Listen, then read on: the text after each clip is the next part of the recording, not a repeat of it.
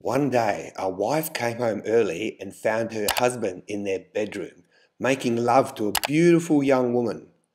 Naturally, she was distraught. "You are a disrespectful pig," she cried. "How dare you do this to me?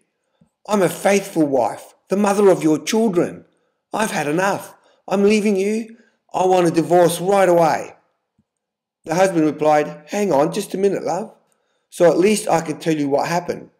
"Go ahead," she sobbed, "but they'll be the last words you'll say to me."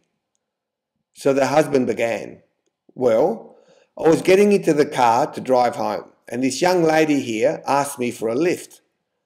She looked so down and defenceless that I took pity on her and let her into the car.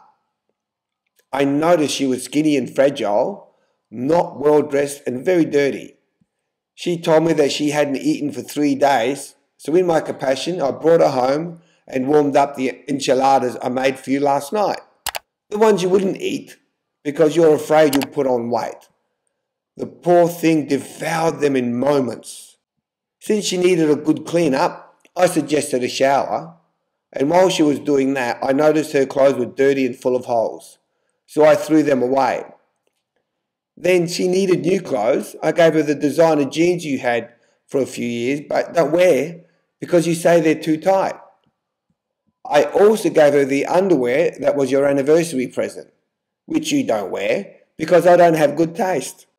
I found the sexy blouse my sister gave you for Christmas that you don't wear to annoy her, and I also gave her those boots you bought at the expensive boutique and don't wear because someone at work has a pair the same." The husband took a quick breath and continued.